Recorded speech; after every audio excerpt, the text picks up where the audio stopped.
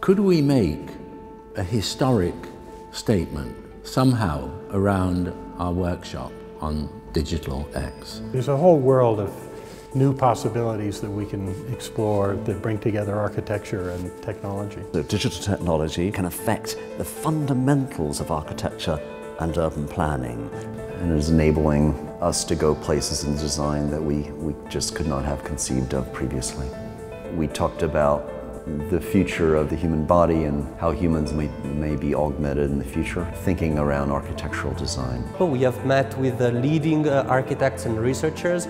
From Hugh Howard to Amanda Levitt to Benedetta, we've just engaged with some of the most brilliant minds from across the world.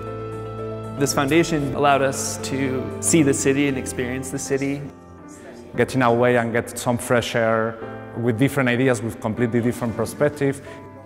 The workshop, I think, was trying to achieve, in 5 days, you come up with some world-changing idea. This group is trying to struggle with how you design a city for people. Better places for people in informal settlements like favelas. And find a way to change those and make those the new norm. An idea has emerged. Cities without infrastructure.